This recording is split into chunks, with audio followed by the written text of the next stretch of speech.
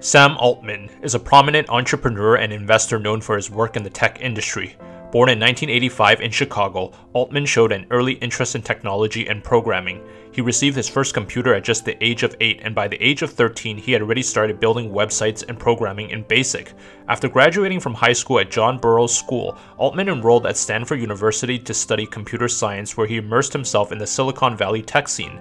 While still a student, he founded Looped, a location-based social networking app that allowed users to connect with friends and discover new places to go.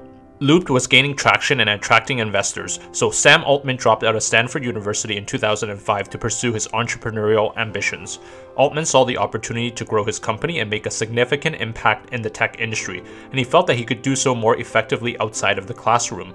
Although some deemed the move to be risky, Altman's decision to drop out was not uncommon in the tech industry, where many successful entrepreneurs, including Steve Jobs and Bill Gates, also left college to pursue their business ventures. Altman believed that he could learn more by working on a startup and gaining real-world experience than he could by staying in school.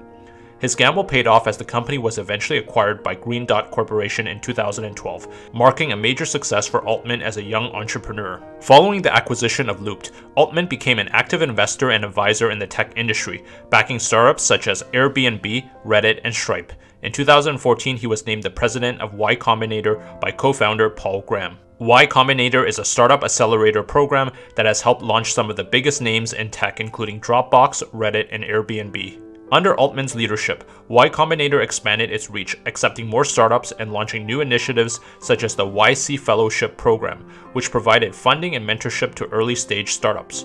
Altman also became known for his outspoken views on entrepreneurship and innovation, advocating for a more open and collaborative tech ecosystem. On December 11, 2015, OpenAI was founded in San Francisco by Sam Altman, Reid Hoffman, Jessica Livingston, Elon Musk, Peter Thiel, and others who collectively pledged $1 billion. Elon Musk first raised concerns about the potential dangers of advanced AI technology, so the initial vision was to spearhead an initiative for safe and open AI development. And that's where the history of OpenAI began. The company initially focused on developing artificial intelligence for video games and other applications. In 2016, it released its first tools, an open-source toolkit for reinforcement learning, OpenAI Gym, and Universe, which was essentially a testbed for training AI agents.